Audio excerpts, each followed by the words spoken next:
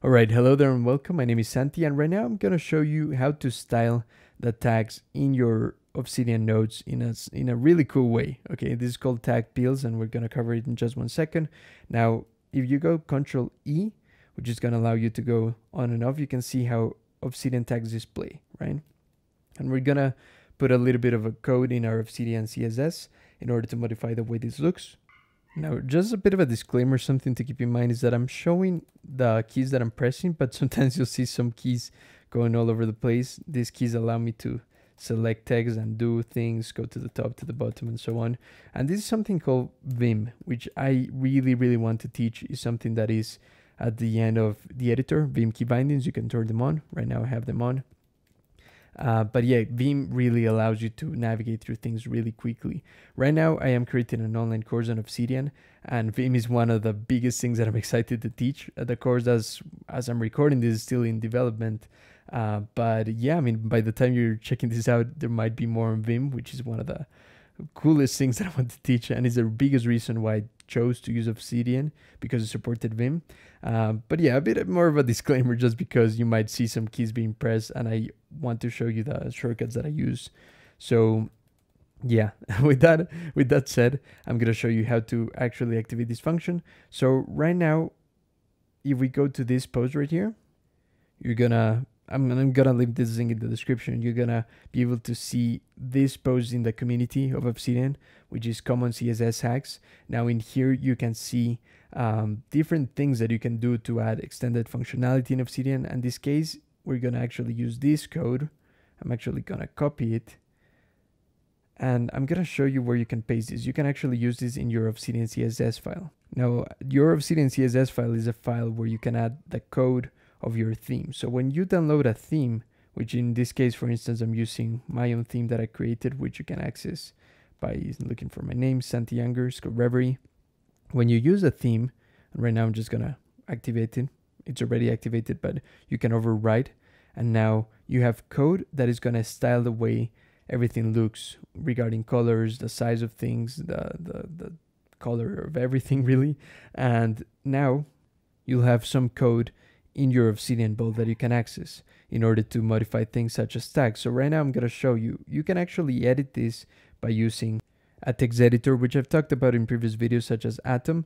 And if you download this, you're going to be able to access, to easily modify that, because even though Obsidian is good for notes and so on, Atom is going to be a text editor that is going to allow you to modify code easily. So once you install Atom, you can actually go to File and then Open Folder, and open the folder of the vault that you're using, which in my case is called Obsidian Personal Demo.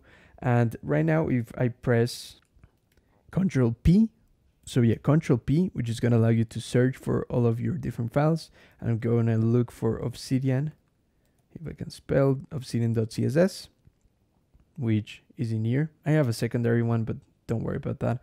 So you can open that. And now in this case, it's gonna load the code of the theme that I'm using, which is the one that I created in this case. Now, if you go to the very bottom of things, here's where you can paste, and well, you can do comments, right? So you can do this followed by that, and this is gonna be tag peels, which is the name of this functionality that we're adding. The code will probably come with a comment, but it's just good to know how to do comments. This is just a section in your code that is not going to be read as code. That way you can have annotations and so on. So here we're going to copy the code, and let me just copy it again just for the sake of demonstration. I'm going to go back here. I'm going to copy this, and I am going to paste it here. Cool. There we go. Now Obsidian, not Obsidian, sorry, Atom shows you when the file has been saved or not. So right now it's going to show as a blue dot because it's unsaved. So Control S is going to save it. And actually, before we go back to Obsidian, let me just explain what this little thing is doing. It's gonna actually detect the specific tag, such as if you use the tag Obsidian, it's gonna change it to a specific color. Now, because I don't want things to interfere that much right now, you can always modify this if you want to into specific colors, but honestly, I just like keeping all tags the same color. I'm gonna delete that real quick. And once we save it, I'm gonna go back to Obsidian and check this out because it's not gonna look good yet. If we go back here, it is gonna have the shape, but it's not gonna really be visible, at least not in my theme. You can try this in different themes. It might work straight out of the bat, like with the theme that you're using. But personally, because my theme like has some conflicts with this, it's gonna look weird. Now, what I do to solve this, at least in my case, is just to delete this again. I'm gonna save it.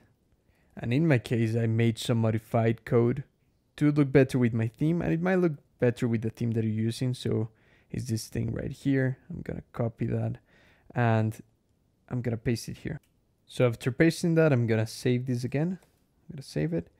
And if we go back to Obsidian and we go into preview mode, now you will see this is what I currently use. I might still modify a little bit of the black, but I like it. I mean, personally, I think it's really cool, the fact that it has these borders.